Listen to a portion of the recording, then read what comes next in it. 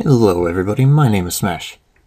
Anyway, if you watch my channel you know I'm really not one for tutorials as I'm pretty terrible with computers. But I figured something out here that a lot of you guys might need a little bit of help with. Because apparently a lot of people who got the free Metro 2033 download from Facebook couldn't open it. Because they would get this. They would get that message right there. It says it needs to be reinstalled or something like that, but don't listen to it. It's just trying to fool your face, so don't do that.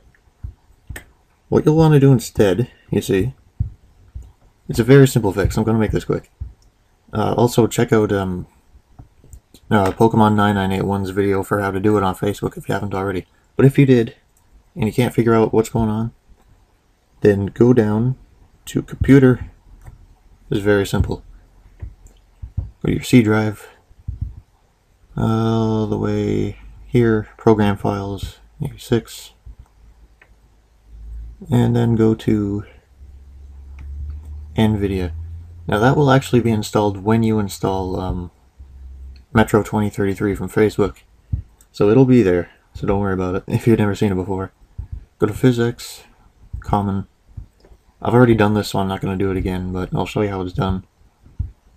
Just do that. Select every single one of these things here.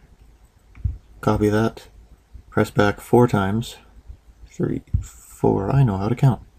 And then go down to Windows. You can go down to System and just paste it all there. I already did it, so that's why it's all there. This should be pretty much empty. So just paste everything there, and there you go. It should be okay to be booted up. And yeah. So that was a tutorial. Don't expect too many more of these, because I really am not very good at computer stuff.